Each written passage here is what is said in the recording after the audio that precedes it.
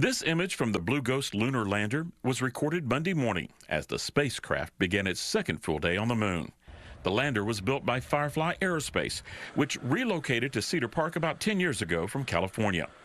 Company CEO Jason Kim, during a post-landing briefing, took note of this Lone Star accomplishment. And we're just proud to be a Texas company, making Texas proud, making America proud. Shortly after Firefly's 700 employees cheered at a watch party, and from their headquarters, it was a different scene in this mission control room. A team with Houston-based Intuitive Mechanics tracked the progress of their lunar lander named Athena. Monday, it started orbiting the moon and will attempt a landing March the 6th. And we're rooting for them.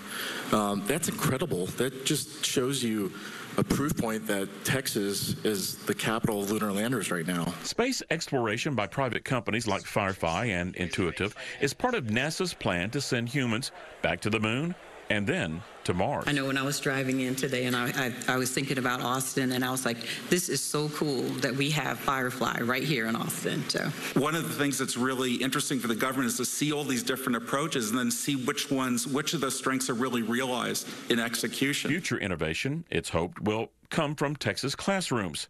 Local opportunities in aerospace can be limited, but Blue Ghost program manager Ray Allensworth says that's changing. Whether you're an engineer or a technician, or you work on our facility staff, you're able to live and work where you grew up, and I think that's really important. this is exactly what we want to see. We want to inspire the next generation.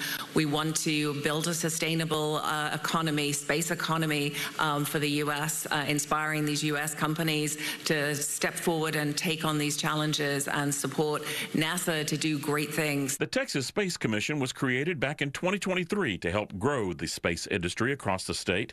In February, nearly $50 million in grant money was awarded. Intuitive and Firefly among the 5 companies to receive funding. And we're going to use those funds, those hard-earned funds, towards expanding our lunar lander production line. And it just shows that, Texas is committed to space and to NASA.